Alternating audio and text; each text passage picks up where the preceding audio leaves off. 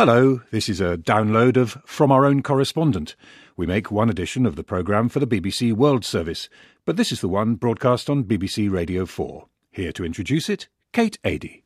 Today, the great reconciliation which never took place in Libya and probably never will. There's danger in providing a taste of home for Syrians stuck in the Jordanian capital, Amman. Portugal's out on strike, but what went wrong for the people who believed they did everything right? And succulent tale of kangaroo, anyone? Apparently it's delicious, but Australians, it seems, aren't so keen. Almost 20 months after the death of Colonel Gaddafi, Libya is still struggling to come to terms with his legacy and the aftermath of revolution and war. Security remains a serious problem. At least 2 men were reported killed overnight in clashes between rival militia groups in the capital, Tripoli. And perhaps just as important in the long term is the issue of reconciliation. This week the people of Tawerga had been planning to return to their town. They'd sided with Gaddafi during the fighting and afterwards were thrown out of their homes by fighters from neighbouring Misrata. 30,000 are now refugees in their own country as a result. Andrew Hoskin was in Libya this week ready to report on their return. I'd like to tell you about the story that never was, about the great reconciliation that never happened, and about the return of a disgraced people to the city of their fathers that never took place. If that's one of the strangest sales pitches you've heard from someone of my attention-seeking trade, please bear with me. I do still have a tale of 2 cities, in fact, and it's a tragedy in which one city utterly betrays another city, and to make matters worse, a neighbour. I set off on the 3-hour trip eastwards out of Tripoli to the city of Misrata.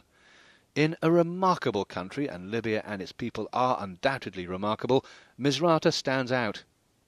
Against all the odds, this fiercely independent city of 400,000 souls somehow withstood all that Colonel Gaddafi could throw at them, and went on not only to save themselves, but to help liberate their country.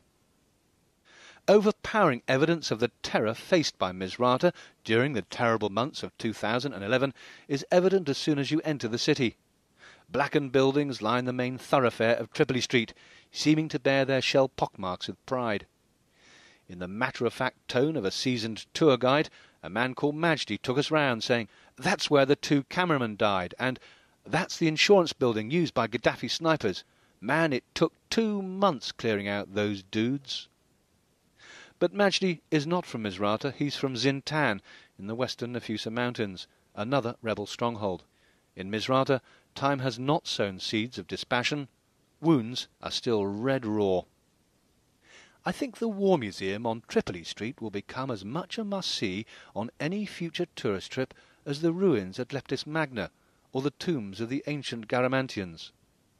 Outside are the war trophies, including the famous stone fist clutching a crumpled US fighter jet that Gaddafi had erected in the centre of his Tripoli compound of Bab al-Azazir. Inside, among the photos of the thousands of civilian victims and the grim artefacts of war, are bundles of the fake US bills found on the corpses of his mercenaries. The colonel had paid them with counterfeit cash. And here we come to the great stab in the back. My guide in the museum was a former rebel fighter, Ayman al-Mani, who picked up a gun when he realized his family were facing destruction.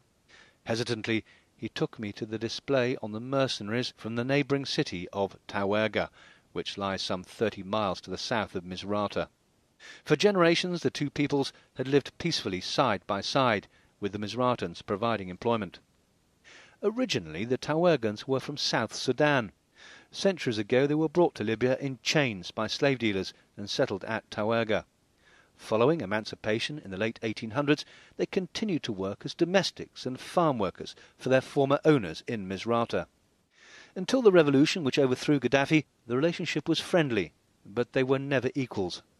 However cordially disguised, the whiff of condescension is never hard to detect.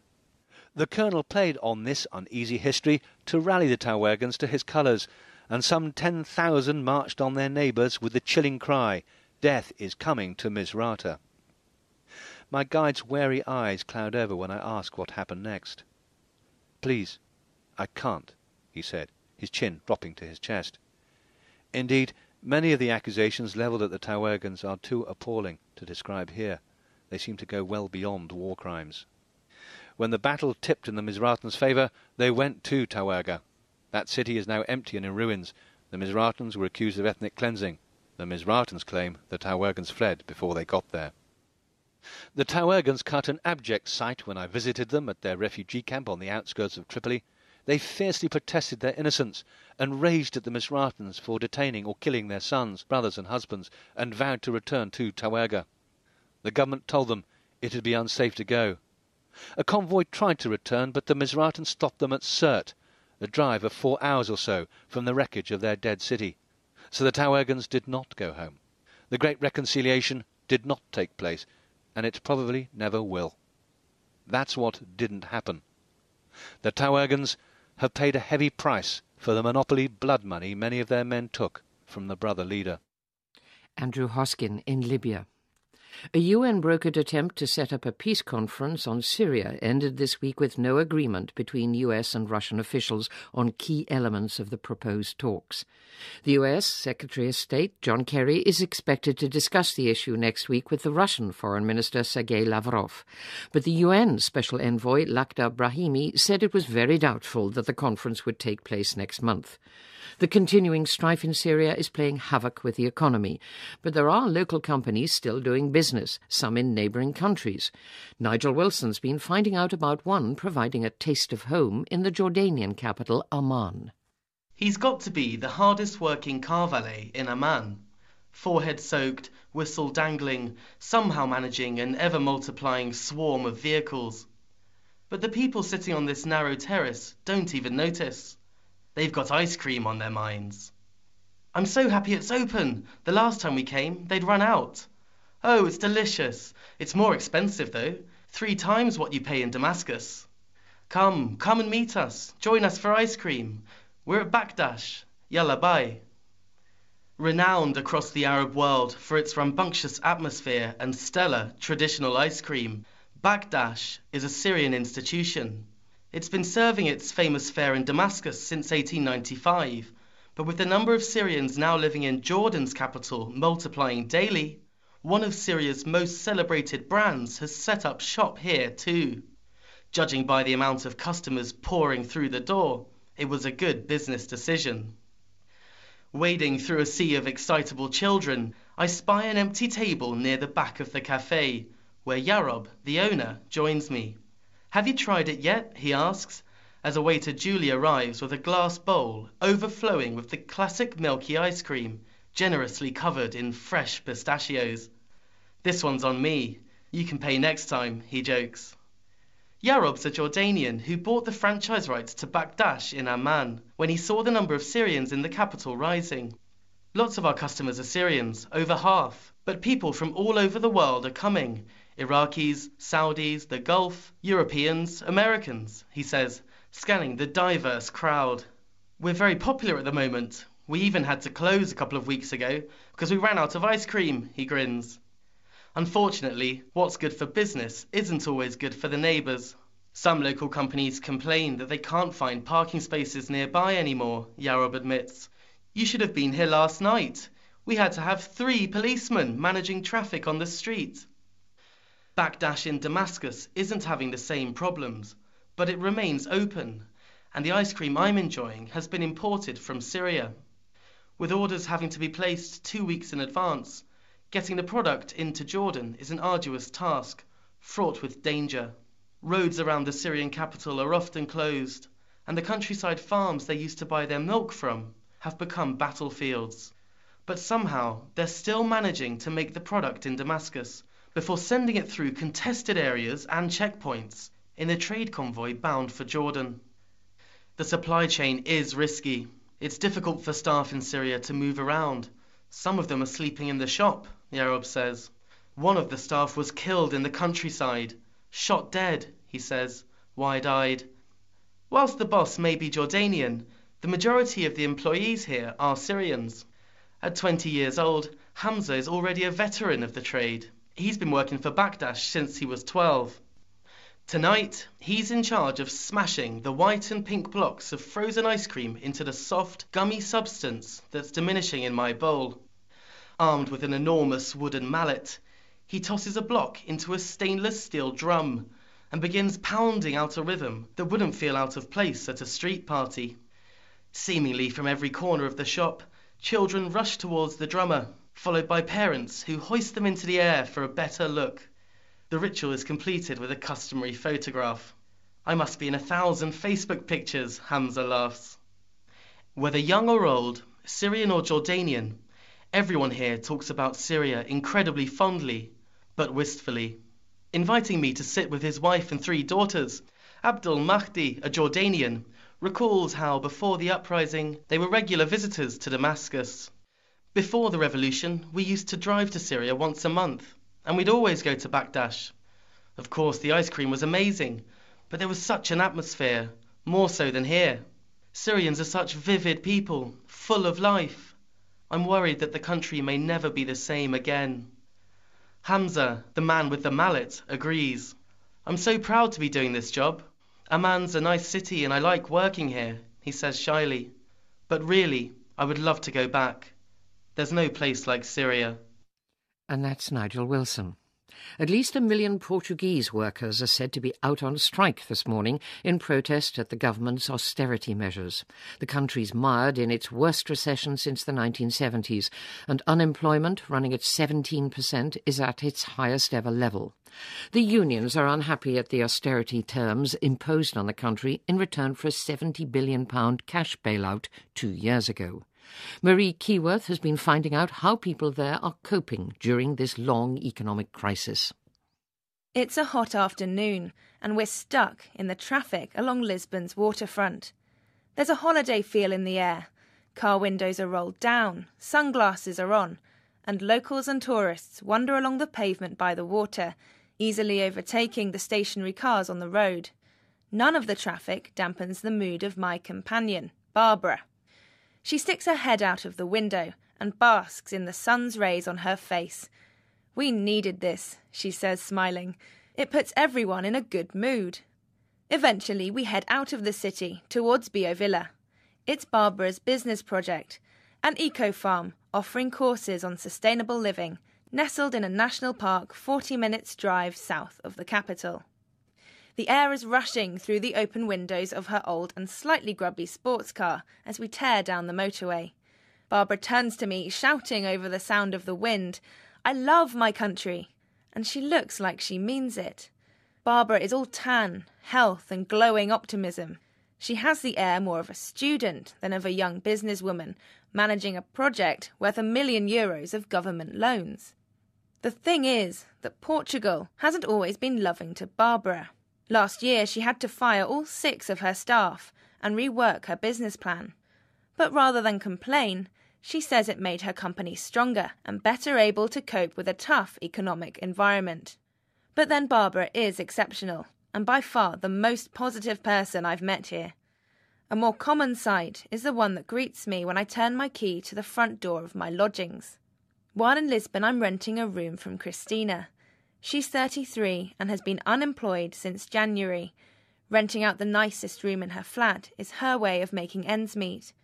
She lives in the popular tourist district of Alfama, all old narrow winding streets and steep stairways.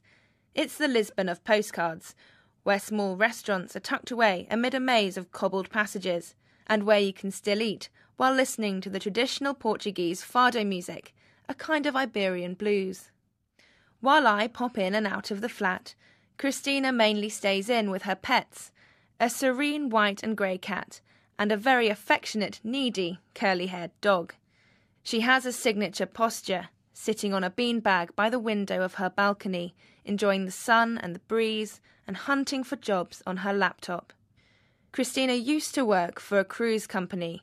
It was driven into the ground by its joint Portuguese and Greek owners. The worst possible combination. We both laugh at the irony. It seems that for Christina, if she didn't laugh, she'd cry. She's of the generation whose parents lived through Portugal's 50-year dictatorship, which ended in 1974. They suffered the hardships of that time and told their children to study, go to school, graduate, go on and be somebody. Christina did that. And now she's in her early 30s, without a job, or any prospect of finding one soon. She has an air of bewilderment I'm familiar with here in Portugal.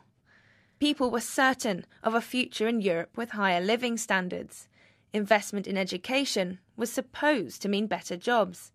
Now, the sums are just not adding up for the Portuguese who feel they did everything right. Back in the sweltering Lisbon traffic jam, even Barbara isn't immune to doubt. Her mum used to own a small tea shop, but she had to close a few months ago because the higher tax rates made business impossible. Her dad, she admits, is moving to Brazil. I was arrogant about the crisis, Barbara accepts. I thought just work hard, get more education, and you can get better. But now I see there are fewer opportunities. We crawl past a billboard, and I have plenty of time to admire it. It suggests everything's the fault of business fat cats. Turn the crisis on its head, shouts the bright green billboard of the anti-austerity Bloco Esquerda party. A picture shows the familiar mustachioed figure from the board game Monopoly tipped upside down, euro coins falling from his top hat. But Barbara still has a kind word about Portugal's government. She looks over to the roadworks holding us up. They're giving the riverside back, she says. This area was closed to the people, and now it's being opened up. They do make good investments, and good decisions as well. Marie Keyworth in Lisbon.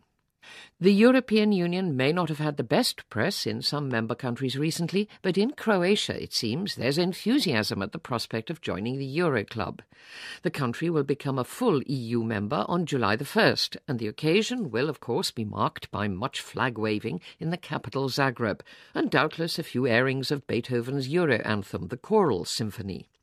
Mick Webb tells us that Croatians are hoping that becoming part of the European family will help them deal with such matters as high unemployment and an economy languishing in recession. Poreč is one of the attractive towns which decorate the western coast of Istria. Its historic centre boasts Roman remains, Venetian palaces, and a stunning mosaic-filled basilica. But on the day I visited, the main focus of attention was a futuristic building on the ring road. Once a year, it fills up with small tractors, stainless steel containers, and a whole host of tools for pruning and caring for vines. And above all, lines of stalls showcasing the products of Istria's winemakers. The 3-day exhibition is called Vinistra, and this year marks its 20th birthday. Apart from those in the wine trade, a good crowd of local people, many of them young, had put on their Sunday best and paid the €10 admission charge, which entitles you to an almost endless supply of tastings. The atmosphere, by the end of day one, was, as you might expect, most convivial. Among the exhibitors, there was much talk of an elegant tulip-shaped glass, which the Vinistra Association had commissioned from a world-famous glassmaker to promote Istria's most renowned wine, Malvasia. A more contentious subject, though, was Croatia's imminent accession to the European Union, and in particular the issue of Teran, Istria's other indigenous grape variety. The neighbouring country of Slovenia, which also owns a slice of the Istrian peninsula and also grows the Teran grape, is already in the EU. And Slovenia's Teran wine is now protected by an EU designation, meaning Croatia can't market its own product under the name Teran. It's a complete disgrace we can't use the name, producer Bruno Trapan told me as we sipped a glass of the deep, earthy-flavoured wine at the centre of the row. The Slovenian wine isn't even made from the true Teran grapes. We have scientific proof of that, he added. Even the laid-back president of the Vinistra Association, Ivica Matosevic, was fuming. It's a very unworthy and underhand move by Slovenia, he told me. We're going to have real trouble contesting this decision now. It's something that our politicians in Zagreb should have dealt with earlier to defend our interests. Another of Istria's gourmet offerings is its olive oil, produced here since Roman times. At Vinistra, I learned how to appreciate the difference between varieties, warming up a little plastic container in my hand, swirling the contents round in my mouth, and trying not to choke embarrassingly on the extraordinarily rich, spicy flavours. It is, however, very expensive for local people to buy, and EU entry will almost certainly bring shoppers cheaper imported oil. For producers, though, keen on expansion, the outlook is less rosy, as EU rules state that no new trees can be planted for 2 years after accession. It's a rule that's been engineered by Spain and Italy to protect their interests, I was told by Melinda Cossetto, who represents the olive growers. Not surprisingly, Istria has seen a recent rash of olive tree planting to beat the deadline. Most of the people I spoke to during my visit felt that Croatia's central government could be doing a lot more to explain what opportunities and challenges membership of the new club will really bring. Despite that, I found a generally positive attitude. It will definitely help reduce corruption, was one common refrain. It will bring more tourists, another. A hotel owner in the little resort town of Novigrad, just a few miles from the border with Italy, said, "The good thing for me is that I'll be able to find skilled Italian workers, like waiters, in Trieste, so much closer than Zagreb." Away from the coast, in Istria's wooded hills, where the valuable white and black truffles grow in abundance, I met the Jankovic family, who have started their own business making honey, as well as a dangerously beguiling honey-infused grappa and other bee products. They're hoping to get an EU grant to help them improve their premises, currently a converted garage, and to buy a small crane to make shifting their hives easier. Last year, a European Commission survey found that 60% of Croatians were in favour of joining the EU. Istrians tend to feel that their complicated recent history has made them particularly well prepared to adapt to new realities on the ground. There are only 200,000 of them, and even more than other Croatians, they've already lived through a sequence of large-scale political upheavals and changes of ruler. Nada Boncha, a tourist guide who I met in the largest town, Pula, put it succinctly. "My grandparents were born in Austria, my parents in Italy. I was born in Yugoslavia, my children in Croatia, and my grandchildren will be born into Europe. And we have never even moved from Pula." Big web in Croatia. Cooks around the world these days make a big thing of using local ingredients, locally sourced meat and seafood. Foraging's much in fashion, with kitchen staff scouring the landscape for edible berries or disturbing the golfers by searching for wild mushrooms by the 18th tee. It's all about rediscovering native fare. So when Fuchsia Dunlop visited Australia, a country proud of its own blossoming food culture, she was sure she'd find local chefs clamouring to work with indigenous produce. But it wasn't quite as she had expected.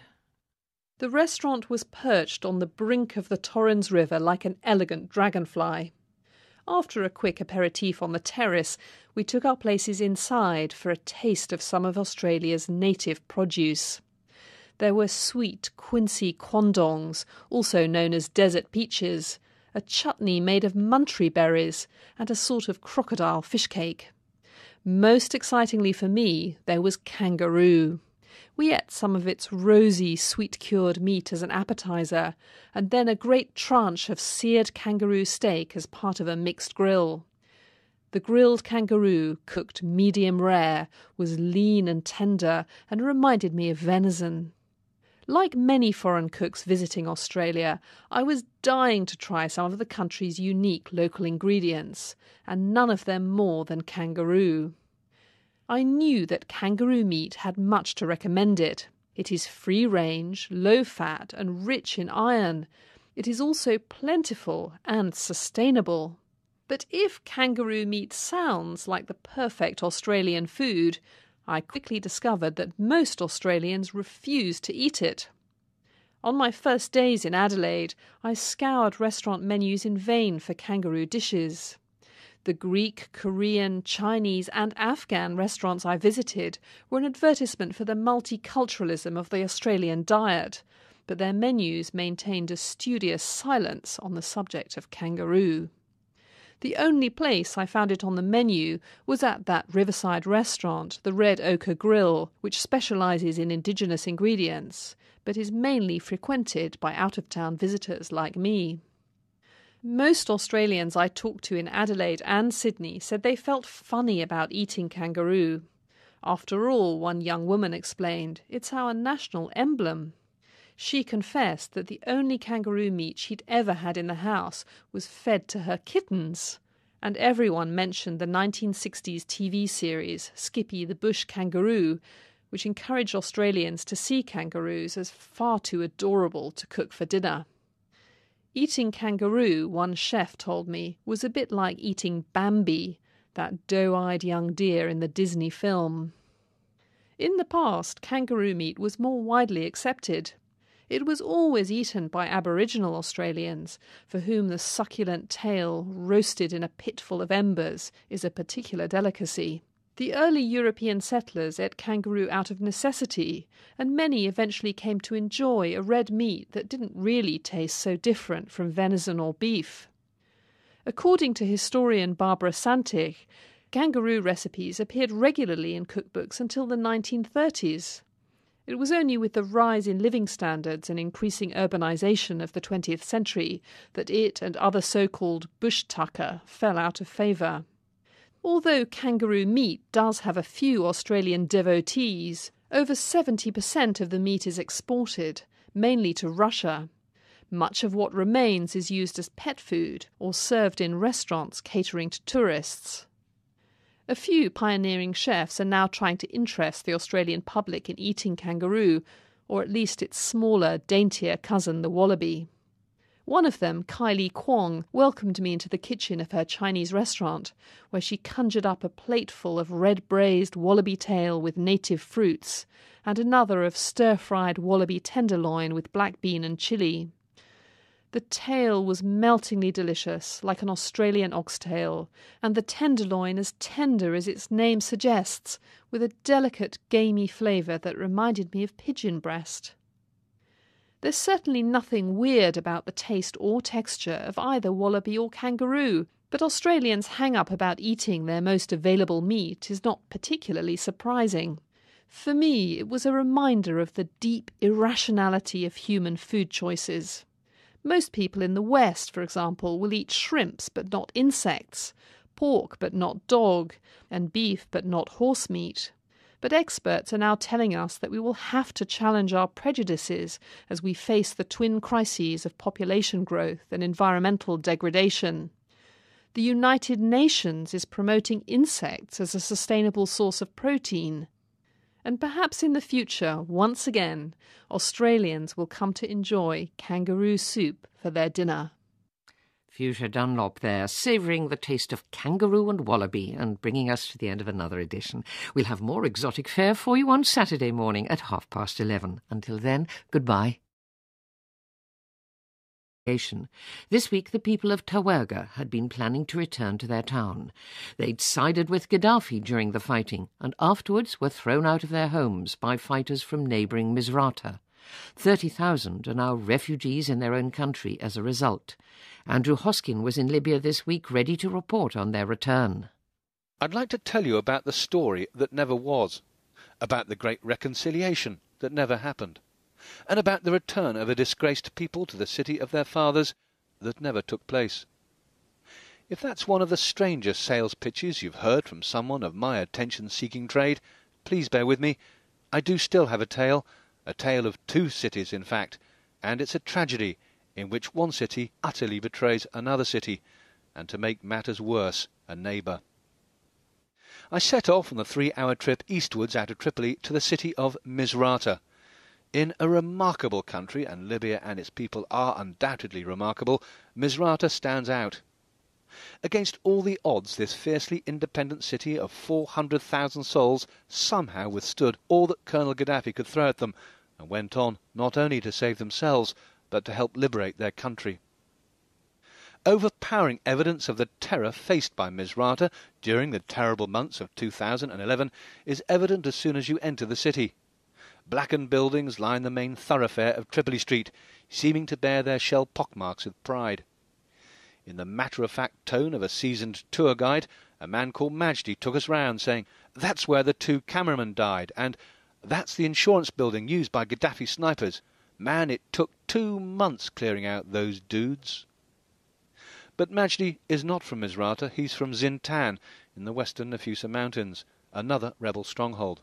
In Misrata, time has not sown seeds of dispassion. Wounds are still red raw. I think the War Museum on Tripoli Street will become as much a must-see on any future tourist trip as the ruins at Leptis Magna or the tombs of the ancient Garamantians. Outside are the war trophies, including the famous stone fist clutching a crumpled US fighter jet that Gaddafi had erected in the centre of his Tripoli compound of Bab al-Azazir. Inside, among the photos of the thousands of civilian victims and the grim artefacts of war, are bundles of the fake US bills found on the corpses of his mercenaries. The colonel had paid them with counterfeit cash. And here we come to the great stab in the back. My guide in the museum was a former rebel fighter, Ayman al-Mani, who picked up a gun when he realized his family were facing destruction. Hesitantly, he took me to the display on the mercenaries from the neighbouring city of Tawerga, which lies some 30 miles to the south of Misrata. For generations the two peoples had lived peacefully side by side, with the Misratans providing employment.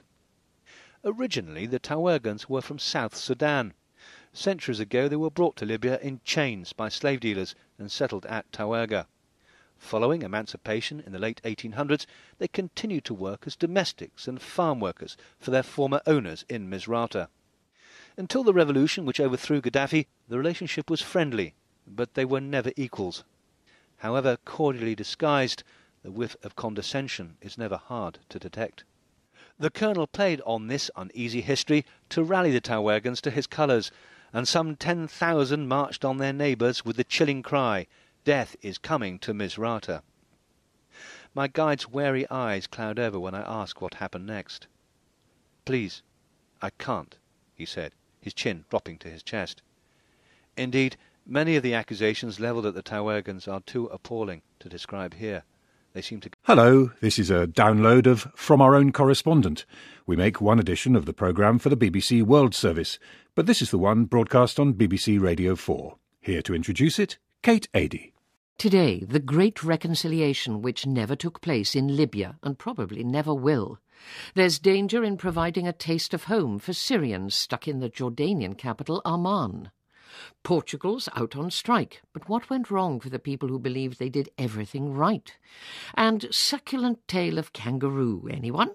Apparently it's delicious, but Australians, it seems, aren't so keen. Almost 20 months after the death of Colonel Gaddafi, Libya is still struggling to come to terms with his legacy and the aftermath of revolution and war. Security remains a serious problem. At least 2 men were reported killed overnight in clashes between rival militia groups in the capital, Tripoli. And perhaps just as important in the long term is the issue of reconciliation.